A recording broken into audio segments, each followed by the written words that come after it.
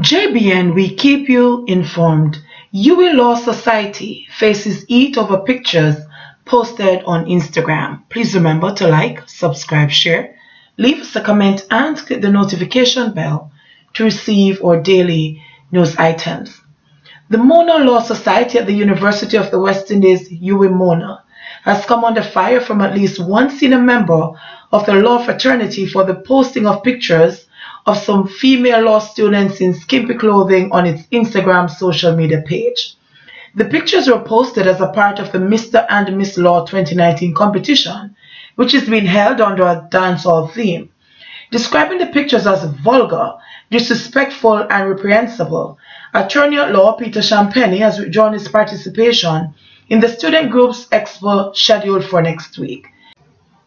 In a letter addressed to the president of the Law Society this week, Champagnie said, "By the posting of such pictures, I am left with the inescapable inference that you do not find anything objectionable about them.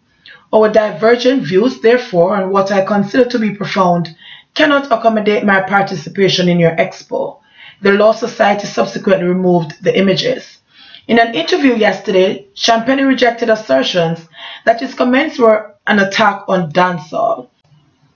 "I enjoy all genres of music, right? It is not to be interpreted as such, but there's a time and a place for everything.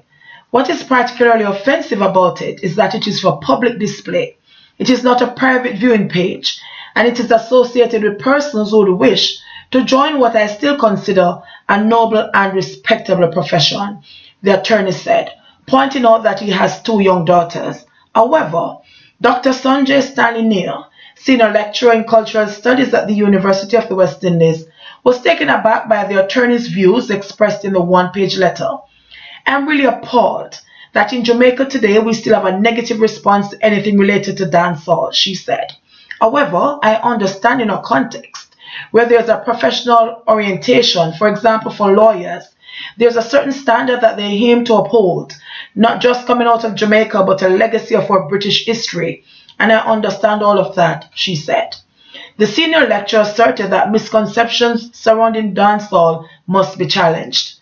"The only thing I would add is that where Jamaica is concerned and where the law is concerned, we are overrun on a daily basis by the puritanical ethic that describes that anything dancehall must be vulgar, must be about licentious behavior, must be about slackness.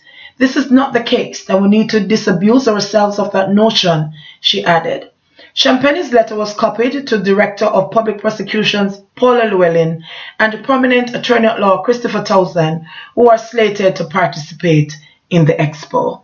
JBN, we keep you informed. Please remember to like, subscribe, share, leave us a comment and click the notification bell to receive our daily news items.